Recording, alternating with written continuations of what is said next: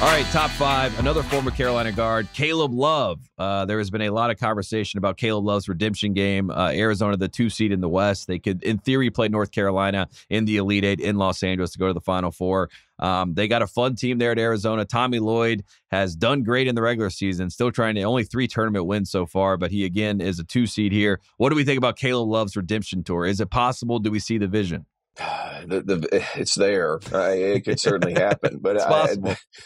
Yeah, it's possible. Arizona fans are kind of finding out what North Carolina fans have known for the past couple of years, where it's an experience, feast or famine. Most of the time this year, though, he's been much better as far as shot selection. His percentages are way up from last season. Tommy Lloyd's told him to be quiet a couple times. I think that marriage has been better for everybody involved. Right. Arizona, North Carolina, it's just worked out splendidly for both parties. Yeah, and I like Caleb, Pac-12 Player of the Year, RJ Davis, ACC Player of the Year. It's kind of one of those things where both guys go their separate paths and they find their way. And it was the issue the entire time at Carolina. You had 2 shooting guards trying to play point guard, which doesn't work in college basketball. It can work in the NBA. It doesn't work in college basketball so much. Number 4, he is going to be, I guess, the back-to-back National Player of the Year, Zach Edey of Purdue. He obviously causes a lot of controversy with the foul calls, and it's really hard to officiate what he does on a basketball court, but he is a giant, a literal real-life giant. He is a mythical figure, really, on a basketball court. What do we see for Zach Edey, and can he kind of, one Sweet 16, he can kind of stamp his legacy by making a run to the Final Four? Yeah, I think they will. I think this is the year that Purdue finally does it. But here, there's a picture on Purdue's senior day where it's like Zach Edey beside Mason Gillis, and Mason Gillis beside what's that big guard's name that's from Pennsylvania?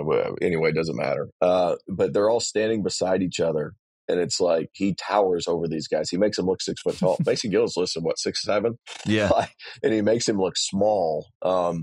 He is a mountain of a man. What was it that the glider used to say? He's a mountain masquerading as a man. And he is that big. He's that strong. He moves his feet, which is something that, there's a couple of, Big Ten fans are complaining about him.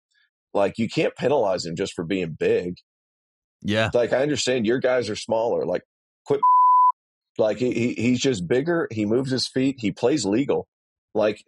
He's just bigger than your guys, and as a result, your guys just bounce off of him, that's part of the game. It's the reason Shaq was so great. That's the reason Kareem was so great. Bill Walton, they're just bigger, they're stronger, and there's nothing you can do about it. That's part of basketball. Sorry, guys. And you gotta have bodies to deal with it. You know what I mean? That's what it comes down to. You have to have the clientele and the depth to deal with it, or the moxie to figure it out. I mean, the smallest team last year in the NCAA tournament was FDU. The tallest team obviously was with Zach Edey, and the smallest team beat the tallest team because they had a better strategy than most teams. And I think that's why Tobin Anderson got so much credit last year. I mean, he did a great job coaching. So there are ways to beat the giant, but it's not going to be easy. And I think a lot of people get frustrated by that. But Zach Edey, an incredible figure in college basketball, an all-timer because he's going to be back-to-back Player of the Year. So obviously something that we're going to all be watching. Number 3 is not even in the men's tournament, but I know we're all going to be talking about her. Caitlin Clark, she gets a tough draw. LSU's the 3 seed in the region, so they're going to have to go. UCLA's the 2 seed. They're going to have a tough draw. But Caitlin Clark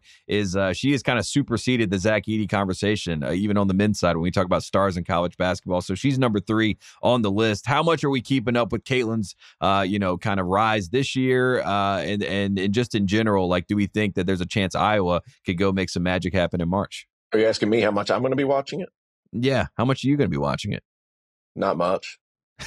Sorry, I don't do women's sports. Yeah. This is going to sound bad. I appreciate women's sports. I just won't be watching it because I'll be so busy with the other 32 games and the other 16 games. I won't be watching it until probably the Final Four. Sorry, guys. Right. It has nothing to do with the quality of the women's game. The quality of the women's game is great. I don't have time. It's honestly it's been coming back to me. People are asking me how do you have it all scheduled out? And I'm like, I'm doing my best. I mean, I'm going to try to watch these Iowa games as much as I can. But you're right. It's a lot of basketball. We're going to do our best to watch it all. It has nothing to do with whether or not I like it or whether or not it's good. I just don't have time. Somebody asked me the other day, do you do women's basketball too? I'm like, no.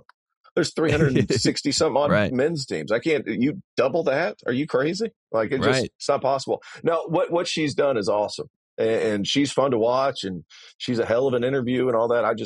I won't be watching because I don't have time to watch. Number two, thank God for Kim Kardashian. Was that a little too much honesty? Was that a little too much honesty for the media? Like, I won't be watching. It just won't. I don't have the time. Well, I'll be doing shows. I'm doing a billion radio things. Like, I just won't have time. We need some focus on the tournament that's at hand right now, because I think a lot of people are trying to tune out of it as best they can. But good news is that Kim Kardashian is tuned in. Number two, there was a lot of players that I wanted to talk about. And luckily for me, Kim Kardashian signed them all to Skims deals. So the Skims All-Stars are number two. And if you didn't see this, Rob Dillingham of Kentucky, Jared McCain of Duke, Hunter Dickinson of Kansas, Paxton Wojcik of North Carolina, the biggest upset of all, Donovan Clingan of Connecticut, Dalton Connect, Zakai Ziegler, Armando Bacot, RJ Davis, LJ Cryer, Fletcher Lawyer, Ryan Dunn, Joe Girard, Gerard Lucas of Nevada, Tyson Dagenhart of Boise State are all Skims guys for the NCAA tournament, which means we can put them all at number two, and now we can talk about all these guys throughout their run. So thank you so much, Kim Kardashian.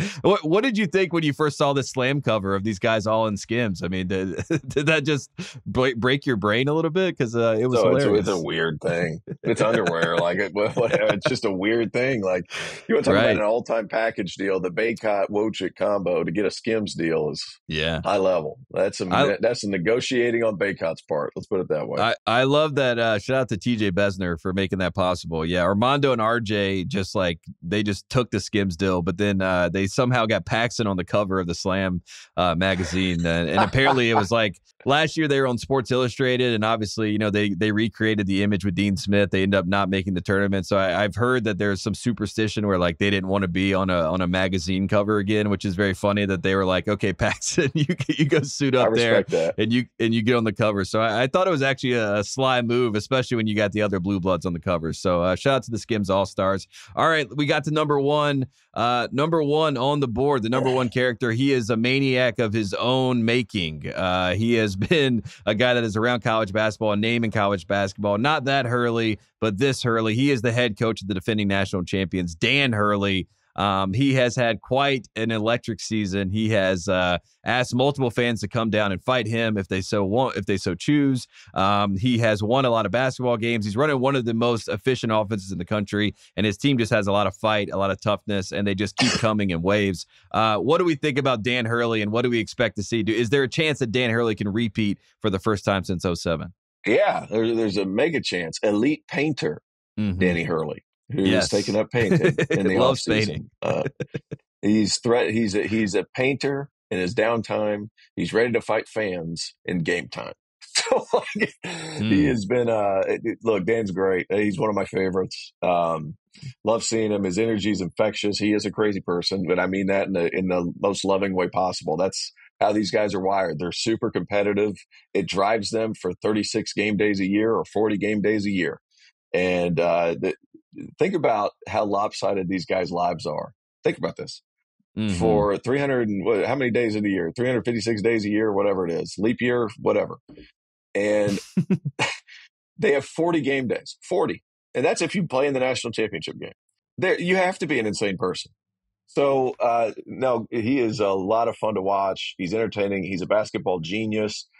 He's figured a lot of things out. And he's figured out what's successful in March, too, which is a lot of fun. So I do think they have as good a chance as we've seen since Florida to repeat. Yeah, and I feel like Villanova was the one that a lot of people thought in 2017 they could repeat. They ended up running into that 1-8 game. Nigel Hayes had that nice little baseline move for Wisconsin. They get the upset. I feel like if you're Connecticut, the game that they should be circling and worrying about the most is that 8-9 game. I feel like that's the one that trips up the reigning, national champs, the number one seed. That's the one that always gets you, because there's usually a very talented power team that's there at 8 or 9. So I would watch out for that. They could get FAU this year. It turns out that actually was the 1B. There's really one star of college basketball. We all know his name. He is the 1A. He is, of course, TV Teddy Valentine. He is back in the NCAA tournament for the first time since 2019.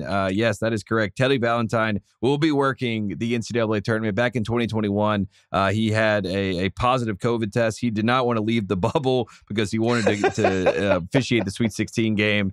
And then he basically got shadow banned for the next 2 years, but he is officially back. So the number one character in this tournament is TV Teddy Valentine. Terrence, what say you? Are you excited to see TV Teddy back on the sidelines?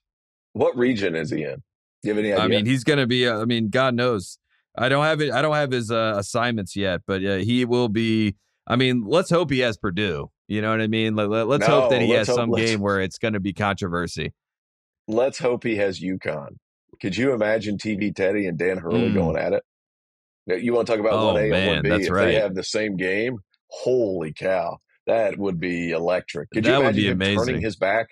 Could you imagine him turning his back on Dan Hurley like he did Joel Berry? Do you remember when he did that? Oh, insane. That would be, if he did that to Dan Hurley, Dan Hurley would come unhinged. He would become unhinged. You wouldn't be able to talk to him.